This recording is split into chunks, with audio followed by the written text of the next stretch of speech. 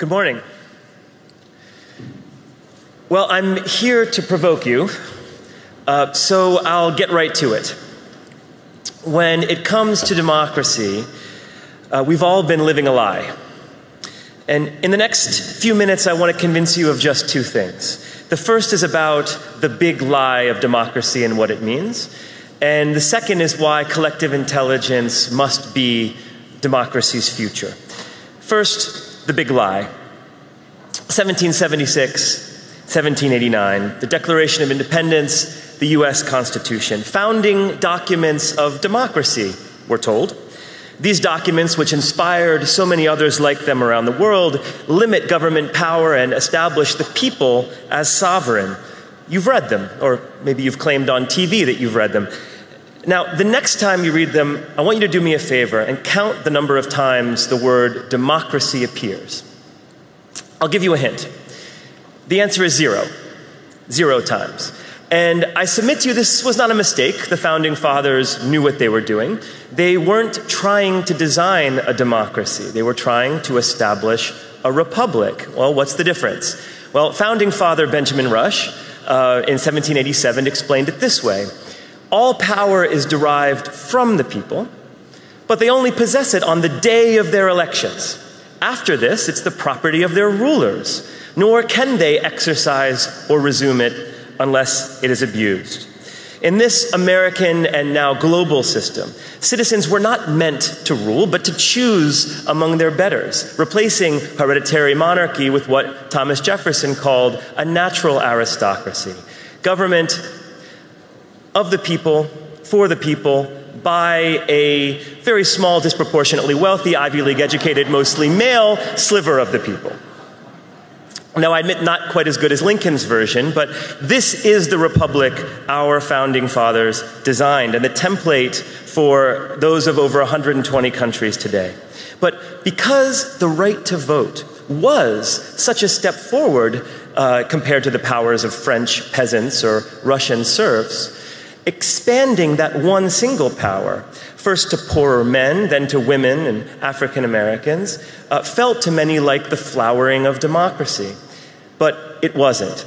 If you think that democratic power is limited to who votes in elections, then you too have fallen for the big lie. We do not live in democracies. We live in republics with slight democratic flavoring. Now, I want to expand your view of what citizen power looks like. Now, imagine all of us in this room are a community trying to solve a complex problem, let's say water scarcity. What would we do? Well, first, we would observe together. Each of us, farmers, scientists, maintenance workers, gathers information on how conditions are changing, where the problems are, and we would pool these observations together. Second, we would interpret, build models, make predictions, because each of us has a slightly different cognitive profile, some more daring, some more skeptical. The aggregate of our predictions are more likely to be accurate than those of a single small group of experts who share the same blind spots.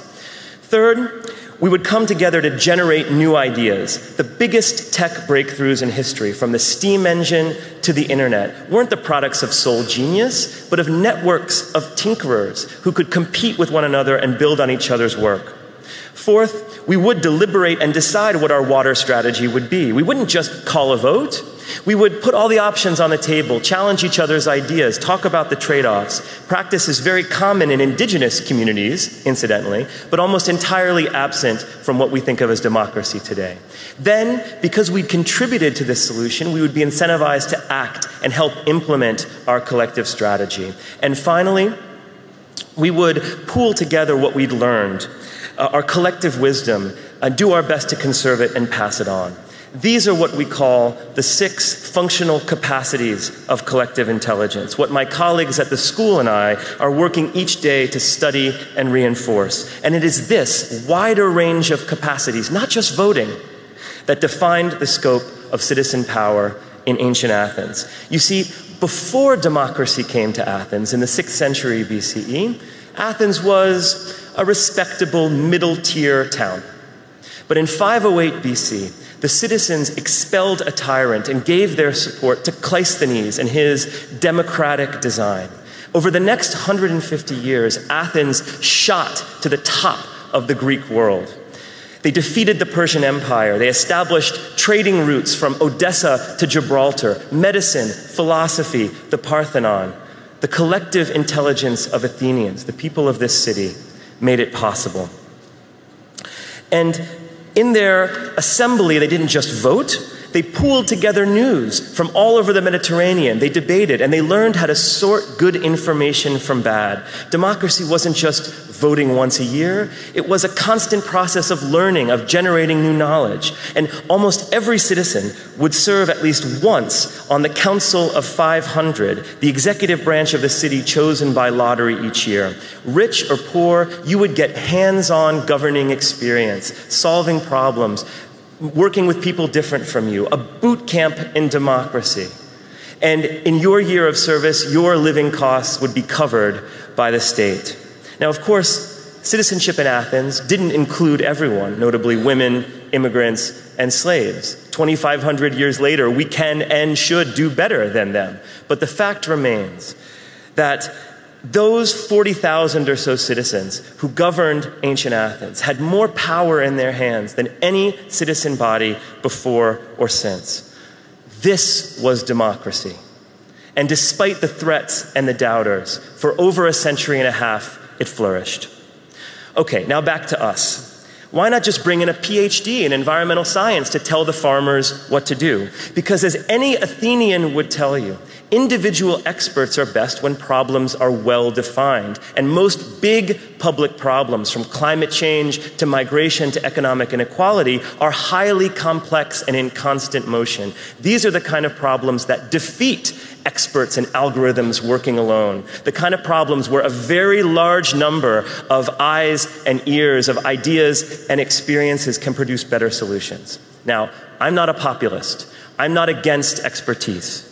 But if we are going to enter an age of collective intelligence, we need to expand our idea of what counts as expertise and invite it in from new places. Democracy is in crisis because it is not yet democracy.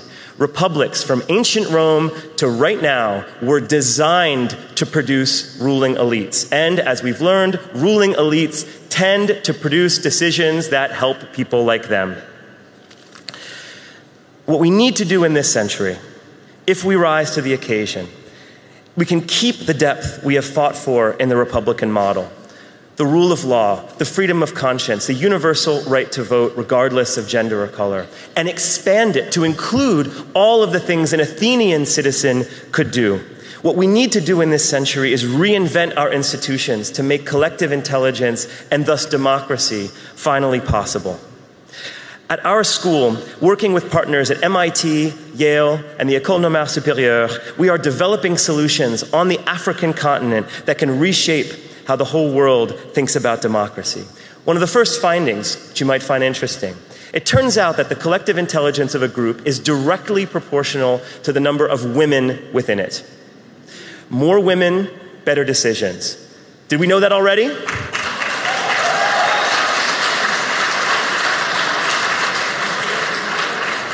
Well, we knew that already, but now we have science to back it up. But of course, in this century, good science won't always be enough. Politics is hard.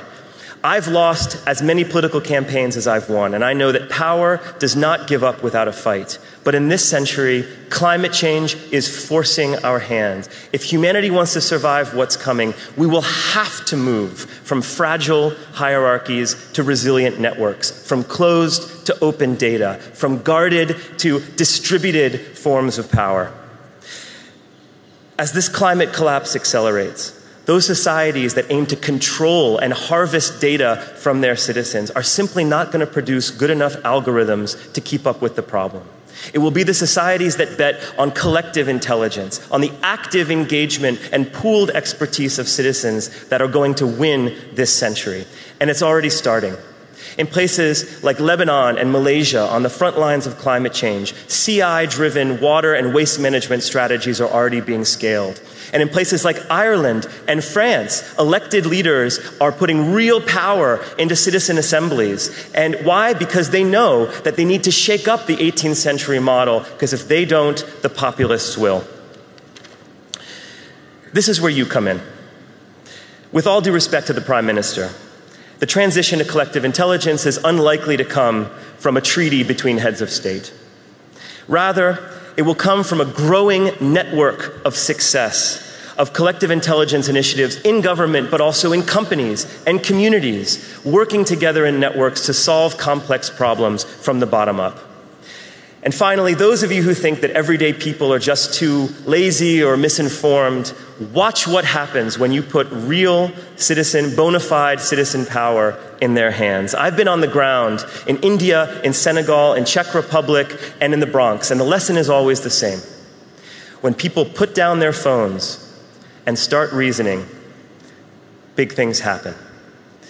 In this next age, the age of collective intelligence, we will not only make democracy more fair and more just, we will outcompete the autocrats and their algorithms. We will build together democracy that ancient Athenians could only have dreamed of, democracy that we deserve now. This is our call to arms at the School of Collective Intelligence, and we invite you to join this cause. Thank you very much.